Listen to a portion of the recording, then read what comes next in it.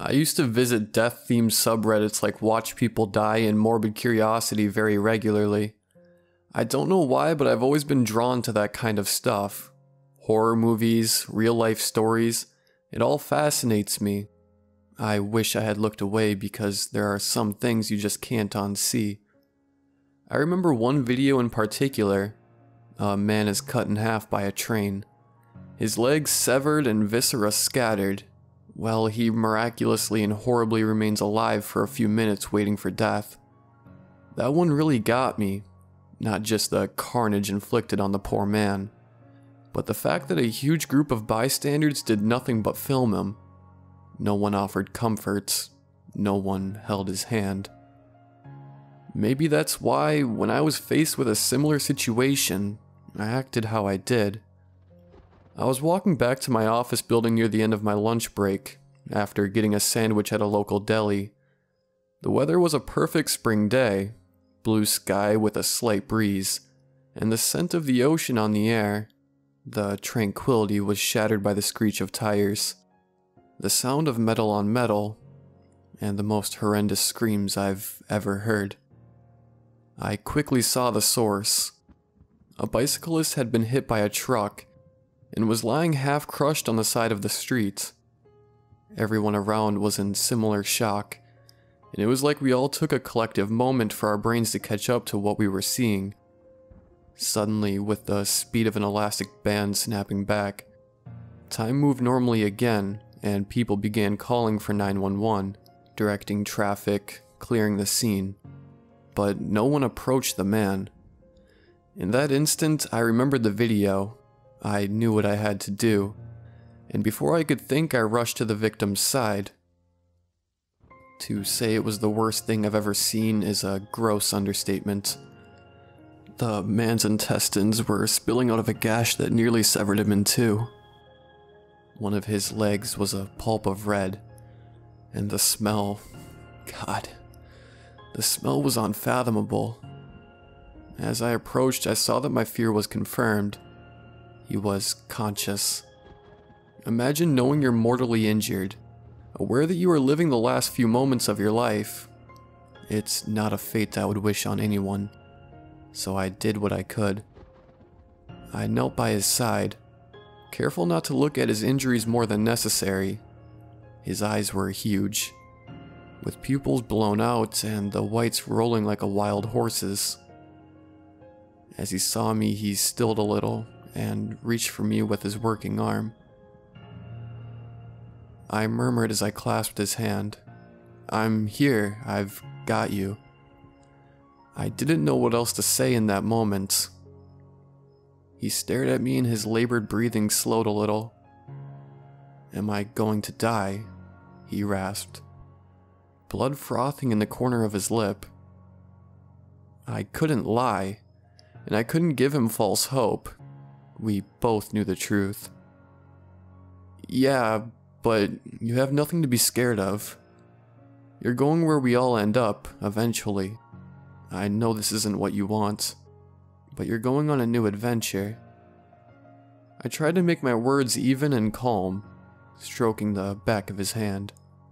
After that, we were silent, him broken and prone on the pavement, me his sentinel, cradling his hand in mine. The whole while I prayed for his end to come quickly. Mercifully, he passed soon after.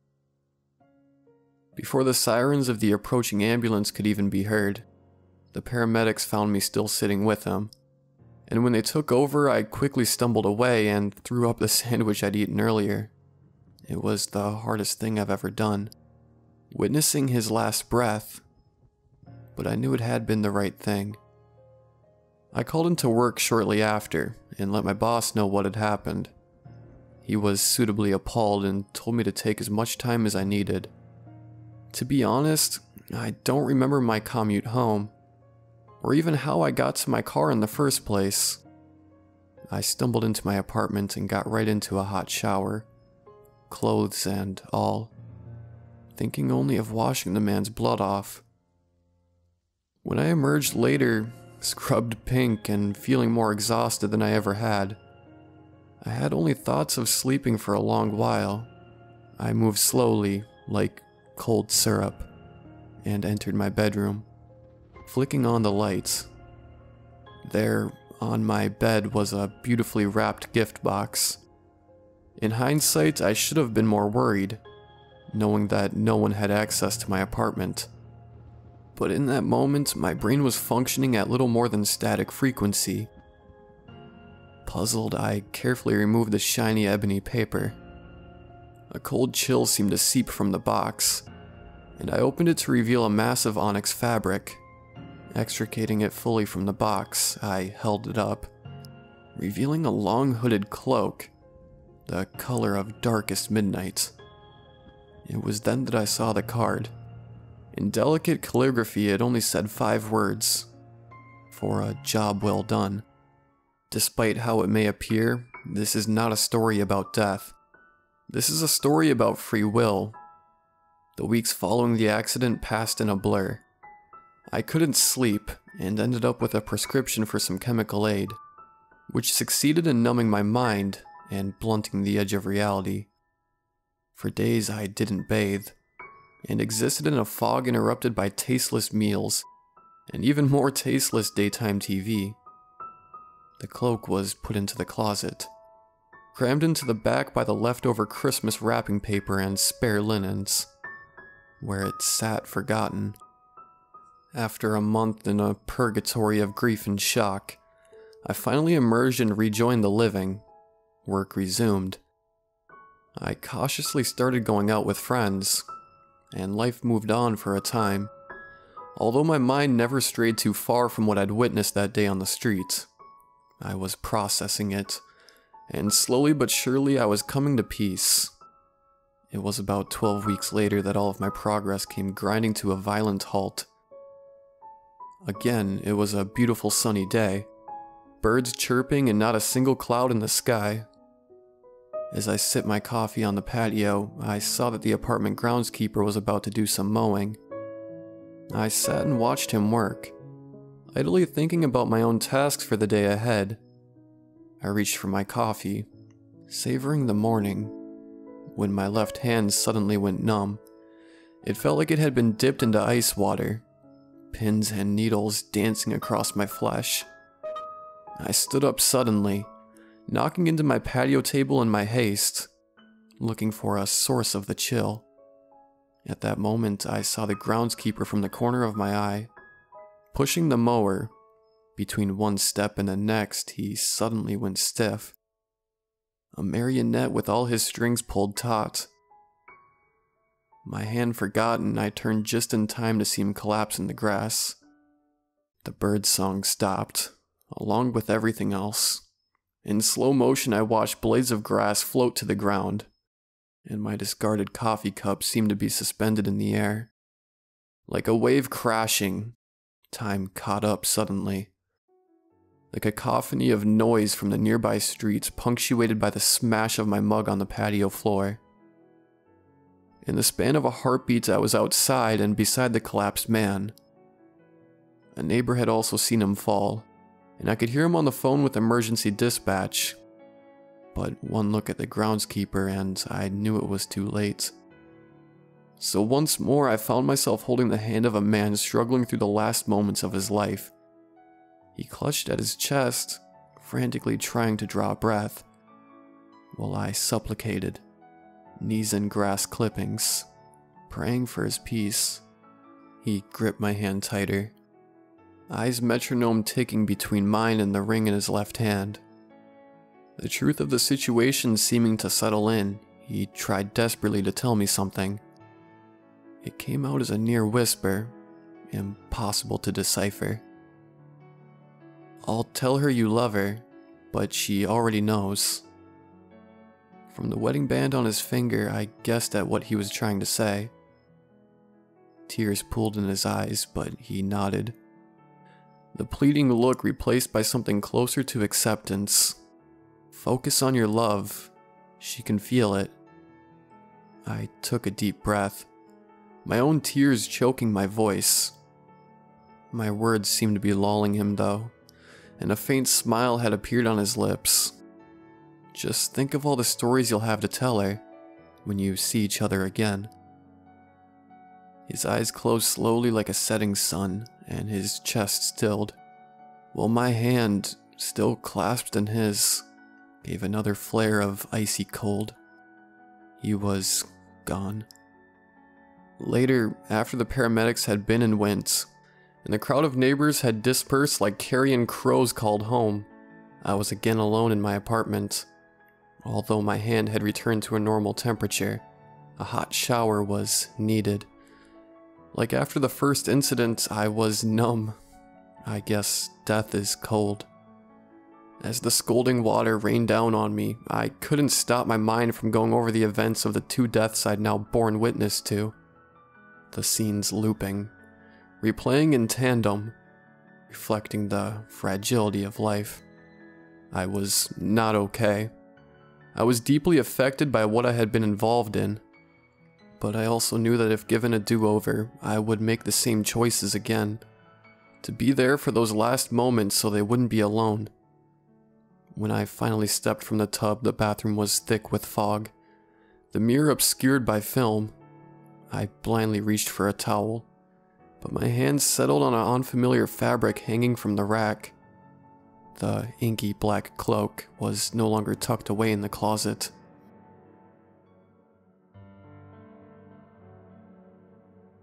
After witnessing the second man's passing, I was understandably checked out. Laughter was a memory, happiness a whispered rumor. I was scared to go outside lest I be in the wrong place at the wrong time again, although I was honored to have been able to hopefully bring a modicum of comfort to the men I'd seen pass. My mental state was suffering. I began getting headaches, ice picks driven deep behind my eyes, the only cure being isolation in a dark, silent room. My friends, despite my protests, were determined not to let me waste away behind closed doors. They brought care packages, kept me updated on the lives of mutual acquaintances, and even drove me to doctor's appointments. While I took a sabbatical from work and tried to find relief from my headaches, I was hounded constantly by the thought of the black hooded cloak. I hadn't moved it from the towel rack in the bathroom. The thought of even touching it too much for me to take on in my admittedly fragile state. One Sunday I woke inexplicably determined to get some fresh air into my lungs, so I ventured out to the beach near my house. Overwhelmed by the prospect of crowds, I ensured I arrived early and claimed a spot in the shade under a beautiful willow tree. I nestled into my blanket, closed my eyes, and let the sounds of the gently lapping waves drift over me. It was the most peaceful I'd felt since everything had happened. I don't know how long I lay there, in the magical place between sleep and wakefulness, blessedly free from headaches. When I finally fully awoke, the sun was high in the sky, and although my patch of shade had shrunk and I could feel the beginnings of a sunburn, my left hand tingled with a chill. I've never understood the saying, "my blood ran cold," until that moment. I knew, without a doubt, that I was about to witness another death. My mind raced as I considered running. My self-preservation panicked at the thought that this was no longer something I could chalk up to coincidence. But it was too late. A woman's voice, tentative at first, began calling for her child. The woman's calls quickly became more frantic, and soon others had taken up the call as well. I stood up from my blankets, eyes pulled to the horizon, where a small shape was barely discernible amongst the waves. I could have alerted someone else, but I knew this was my task alone. Like the inevitability of death, I had begun to accept what was happening. I sprinted to the water and plunged in, thankful for my years spent swimming as I quickly covered the distance to the child. By now, others had seen where I was heading and were attempting to catch up and help, but I was the first to arrive by a large margin, as I knew I would be. When I reached the little girl, I saw that she was small, no older than 8 or 9, her long blonde hair streaming around her like a mermaid. Her blue eyes were open, and as I reached for her, she slipped under the water. I dove down, her gaze locking with mine as I followed her towards the sandy bottom of the ocean. She had already gone still, no longer thrashing, her hands delicately floating in front of her in a graceful arc of ballerina's pose. Now parallel and eye to eye, I took her small fingers in my numb left hand, and the air left her lungs in a final cloud of tiny, perfect bubbles. I could swear I heard her sigh. For a few heartbeats we swayed together under the surface, the quiet calm a private refuge from the chaos I knew was occurring above. When I finally broke the surface, bringing her up with me, a crowd of other swimmers were there to help pull her to shore. Although it was too late, a few people attempted to resuscitate her on the beach. Seeing all I had needed to, and knowing there was nothing more to do, I stumbled away to the tree, forgotten by the other rescuers and the hysterical mother, now weeping over her child's slight frame. I collapsed on my blanket, unable to move or form a cohesive thought. Slowly, with infinite tenderness, a warmth settled around me. Looking down at myself, I saw that the black cloak had been draped around my shoulders. I whirled around, desperate to see who had wrapped it around me, to finally identify the gift giver, who had been my near constant cause of fear for the last few months. No one was there, and no footprints marred the sand behind me. With raised hair and on the verge of a panic attack, I all but fled back to my home, determined to check myself into a psychiatric facility, or a church, as soon as possible. At home, I hung the cloak up in the entryway, unaware as to why I hadn't left it behind. I was about to call a friend for help when I saw that I had a voicemail on my phone. It was the doctor's office, asking me to come in to discuss the results of my recent MRI. I knew then, without having to fear the diagnosis, that it was something bad. The next day, the events at the beach put aside while I attended a meeting at the hospital brought sobering news. The cause of my headaches, although something I had tried to shrug off as inconsequential, was in fact an inoperable tumor. The prognosis, stiffly delivered by a non-flinching specialist, gave me an expiry date akin to that of a carton of milk. There was a lot of talk about keeping me comfortable, and about decisions I would need to make, but there is one decision I must make before any others. When I arrived home, still in shock from the death sentence I was handed, a letter was waiting for me on my crandunzu. The beautiful calligraphy, written in the same hand as the original card accompanying the cloak, bedecked the envelope addressed to me by name. With shaking fingers, I began to read.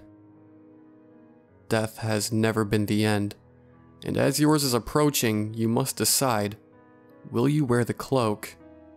The choice, as always, is yours. So here I sit, my laptop the only illumination in my room, the cloak now draped across my bed. I have decisions to make. Whoever you are, this letter has found you for a reason. By now you know my story, and have likely compared it to the pages of your own. I wish I had had more time to discuss it with you, to hear your thoughts, to ask how you'll react when you're called forth. Maybe it will be me who delivers your cloak, and I wonder what your choice will be when the time comes. Whatever you decide, I hope this last account will help you determine your path. As always, the choice is yours. It's strange, the things that come to mind when one contemplates their impending end. I thought I would have sat mournful over the places I had not traveled, the people I'd missed the most, but instead, one quote in particular kept playing over in my mind. Like a song on the radio that I couldn't escape. In the words of John Keats, "For many a time I have been half in love with easeful death. I wondered, as I prepared to meet him, if I would indeed love death, my mysterious benefactor and shadow. There was a nobility in the way I pictured him, unmoving, endless, and quiet. I tried to picture the after, and I found it was like trying to imagine a new, unseen color. Despite my attempt to pry answers from the cloak's giver, none had appeared. I had written a return message on the letter left for me, but in the morning no new words had been penned. The uncertainty was the hardest part. If I accepted the cloak, I had somewhat of an idea of what my eternity would entail, joining the ranks of reapers, ferrymen, and guides. I wondered idly which of the myths were closest to the truth. I wondered at the enormity of it. The possibility haunted me, however, that taking up this mantle would exclude me from the end which all others experience. What if, at the end of the lighted tunnel, a paradise awaited from which I would be barred entry? What if my loved ones were forever waiting on the other side, an eternity spent wondering why I had not appeared? Somewhat cruelly, I had been given a reprieve from the headaches, but the time bomb in my head remained. At least my mobility had returned, and I was able to once again leave my apartment in an attempt to enjoy the time I had left. Those attempts were futile, as my role as witness to death had increased in frequency. I was no longer presented with only the passing of humans. As I walked around the neighborhood one night, a pitiful mew, combined with the familiar tingling in my left hand, drew my attention. Under a towering cedar hedge lay a small black and white cat, mercifully free from blood. Playing my part by rote, I approached and knelt by the animal, and tentatively reached out to stroke its satiny fur.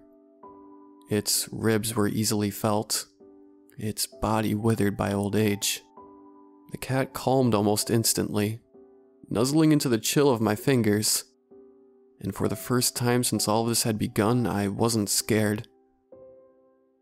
There was an undeniable honor in this gift, or curse. When the cat had stilled, and my hand once again began to warm, I placed its nearly weightless body in a small grave I had dug under the cedar. It was such a stark contrast to the commotion that accompanies human death, to be silent and alone. No siren's wail, no tears or cries or frantic shouts. It was beautiful. A bird with a broken back shattered upon my window, a dog struck by a careless driver and left behind like discarded trash, a moth, wings frail from a too short life spent chasing flames. All of them sought me, and I in turn was drawn to their ebbing light. Entombed safely within my home, a husk unable to venture out, I regretted that they would not be able to find me. I hoped someone else would comfort them when needed. My lungs struggled, while my heart trudged doggedly on with my Trojan horse chest. Hopes and secrets and all the things left unsaid, guarded safely behind my ribs. I wish I had saved my voice for something important, a grand last statement, but it was as though all of my remaining strength had pooled within my cold left hand. I knew that my friends and family could trust in my love for them. I left behind no large estate to be settled, nor children left bereft. Compared to many, my death was easy and uncomplicated. My thoughts shifted, machine gun rapid, between I'm fine, I'm at peace with this, I'm ready, and please, I'm scared. I don't want to go. I'm sorry. I wish I had done more, seen more, and been more. Please don't let me go. I don't want to go. Don't forget me when I'm gone. Don't let me be a half-remembered name, said only out of obligation and false grief. I don't want to be alone. I can't. I took a deep breath, pulled through lips pressed tight with stubborn resolve lending strength to dug-in heels, still fighting against my end. I regretted not leaving my phone within reach, not seeking hospice care, not asking someone, anyone, to sit with me and talk me through it, to talk me out. Gently a hand clasped mine. I looked up from my bed, unable to move my head much, my muscles as pliant as a newborn calf's, and was struck by the way the black cloak he wore seemed to absorb all of the light in the room. He was taller than I thought, which brought me to near hysterical laughter, the absurdity of the moment too much to bear. "Hello," I whispered, as my gaze shifted to where his eyes might have been, concealed within the abyss of his cloak's hood. For an eternity he was silent, his hand cold in mine, the chill oscillating between our fingers, dancing, becoming acquainted. "Have you made a decision? Will you wear it?" His voice was a breeze through a cornfield, the crackling of burning wood. His right hand motioned to the cloak I was given, pooled at the end of my bed.